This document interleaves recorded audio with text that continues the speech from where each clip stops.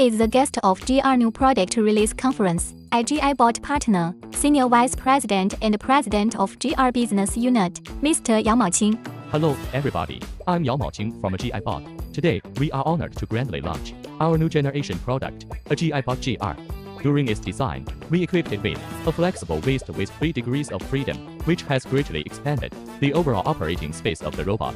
This not only significantly shortens the deployment cycle, but also saves customers a great deal of additional transformation costs. Component testing is actually our basic skill. Before each GR rolls off the production line, there will be more than 230 tests on core components. For temperature resistance, we specially use a high and low temperature chamber to simulate extreme environments, testing temperature of -15 degrees Celsius to 50 degrees Celsius. In addition to temperature testing, we also conduct electrostatic discharge tests. Secondly, it is equipped with 2 7-degree of freedom force-controlled robotic arms, and each joint is equipped with a torque sensor. This ensures that it can perceive subtle changes in external forces during operation.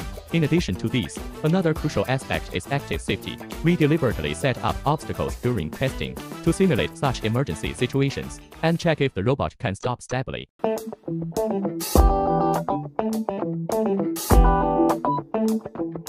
Today's announcement is merely the beginning. Moving forward, GR will be deployed in more scenarios. We will also open up our latest dataset in the near future. Let us collectively anticipate how AgiBot GR will transform its commitment to liberate repetitive labor and create greater value into tangible realities across more industries.